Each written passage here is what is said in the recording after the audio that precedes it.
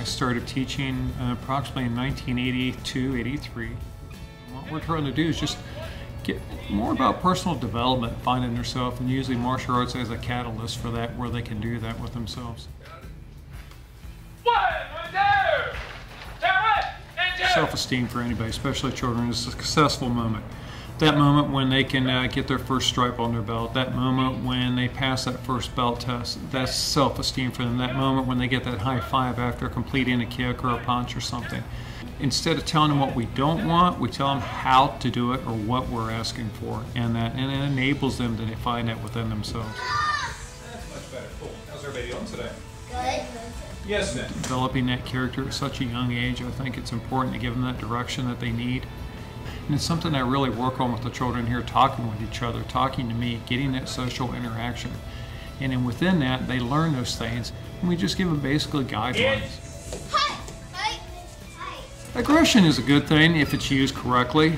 In martial arts, in sport, it's appropriate behavior only. So we teach them how to use it properly. Just like anything else that we give a child, we need to teach them the safe way, the proper way, the best way. So they need a place to get away and just walk away from all that, a place to just let go, where they don't have to think so hard, they can just be. And I give them that when they get on the mat. It's their time, and I make it all about them, and I watch for that when I bow into class. I ask how their day went. I want to know what's going on, what happened. And I get to know them as a person, and when I get to know them as a person, I can tell that something's going on, something's bothering them. And some days I just can see that these guys just need a break. They need to just kick some targets, but I have to think about too much or technique. Am I doing this right? Am I doing it wrong?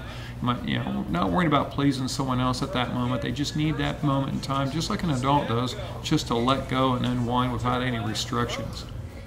Turn right down block.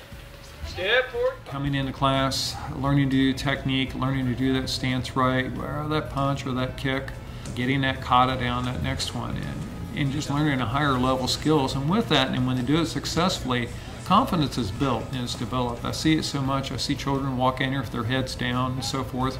A few months later, I see them smiling, looking at me, walking in with their heads up, feeling good about themselves, having some self-pride in themselves. And that's really where self-confidence comes in.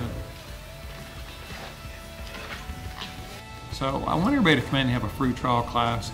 See the place, see how we teach, see how we interact, whether it be a child or an adult, and make sure this is going to be the right environment. I want to see everybody having a good time, laughing. I like a loose, relaxed atmosphere, but still there's guidelines and everybody understands where they are and what to follow.